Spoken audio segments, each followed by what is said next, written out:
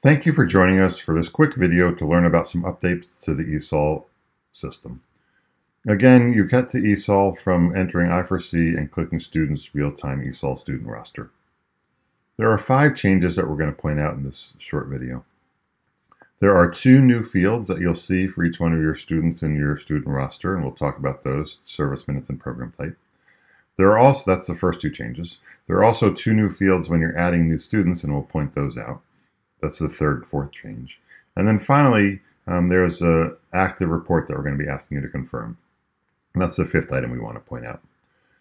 So again, the first 2 items are specific to the fact that within your roster of your active students, you'll see service minutes and program type. And we ask that you set this for all your students. We know that many of your schools have the same program type for all students. So we've got a function here, assign all student program type, that lets you set the program type for all your students with one click of a button, maybe 2 clicks.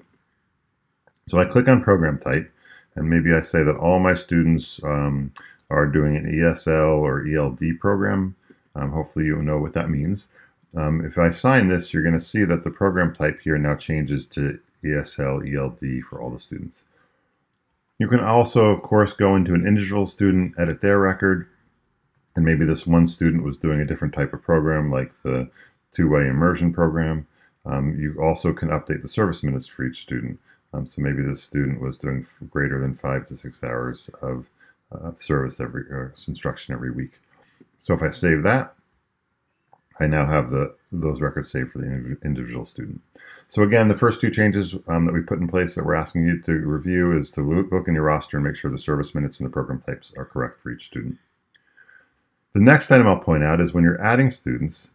So if I go into a certain school here and I want to find a student that I'm going to add, you'll see that when a new student pops up, there are 2 fields that we're going to now ask you to enter.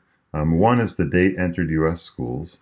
Now this typically will already be set up because the student ID, when it's created, it should have been entered. But if for some reason it wasn't, we're asking you to enter that date here. And then the second field we're going to be asking you to enter is a screening score. So we know you all use screening assessments for your students. We ask that you capture the score, and hopefully in the future we'll be able to use that to look for student growth even after the first year of their program. So those are the 3rd and 4th changes that we wanted to point out. When adding students, making sure those 2 fields are complete. You're not going to have to go back to your existing students this year, but going forward you'll be asked to make sure those are complete when you add students. The 5th item that we wanted to point out is that we are going to ask all the district ESOL directors to review your roster report this year. And so if you're a school user and you're not the district coordinator for your ESOL program, you don't have to worry about this.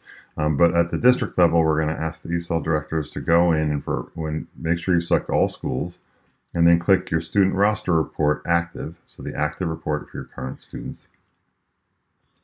And in this report that lists all your active students, you'll now see that there's a checkbox that you can check to confirm this report, and then you click Confirm Report, and the report will be confirmed. In the future, we may have some other periods of time where we're going to be asking you to confirm your rosters as well, but this is one time when we'll need it at the end of the year. So those are the changes. Thank you for your support, and please let us know if you have any questions. Take care.